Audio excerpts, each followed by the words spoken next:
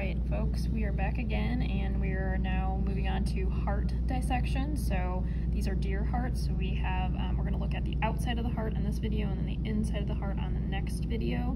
So when we look at the outside of the heart, the bottom of the heart here where it kind of comes to a point, that's going to be the apex of the heart. When we look at the heart, you can kind of see these little flap-like structures here and here. Here, those are called the auricles, and so this is the right side of the heart, so this is the right auricle, and over here this is the left side of the heart, so this is the left auricle.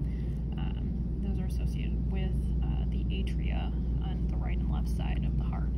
We're going to look at some of the coronary vessels, so these are the vessels that serve the heart itself. So if we kind of open this up just to show you this real quick, inside here we can see the openings for the two coronary vessels. So this thinner side here is the right, so this is the opening for our right coronary artery, and this one right here is the opening of our left coronary artery, and you can see the thickness of the heart there when you look, and that helps you determine right from left side. So if we kind of keep that in mind, and we come put this back here, this is our right side here, this is our left side here.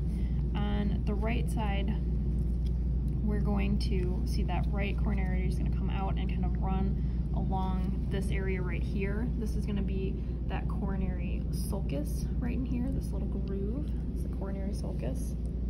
So the coronary sulcus here. As we kind of follow the vessel, that right coronary artery around and come to the side of the heart, so I'm going to kind of pick this up and it's a little slippery. Along here, this is like a margin, so this is the marginal branch of that right coronary artery, and that vessel kind of also travels along to the back side of the heart and comes along down here, and this is going to be the posterior interventricular branch of the right coronary artery here, right down the middle and the back of the heart. If we follow the left coronary artery, so remember those coronary arteries, the left comes out here, it's going to travel along here. You will see that you have the kind of the groove that you're seeing here. That's the anterior interventricular sulcus.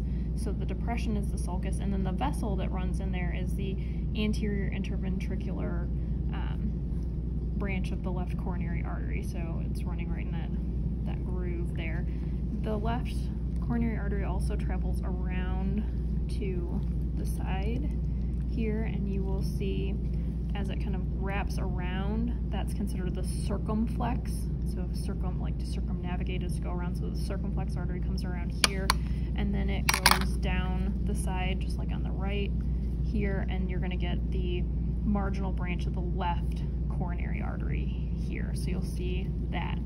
The vein that we're gonna really focus on is on the posterior side, and that is the coronary sinus. It's a really kind of like thin, floppy structure here. So this right here, kind of above all this fatty material here, that's going to be the coronary sinus. That's where all the blood that has been is coming from that cardiac tissue ends up right here, and that's the coronary sinus, and that's going to end up dumping into that right atrium to return that blood back to the heart.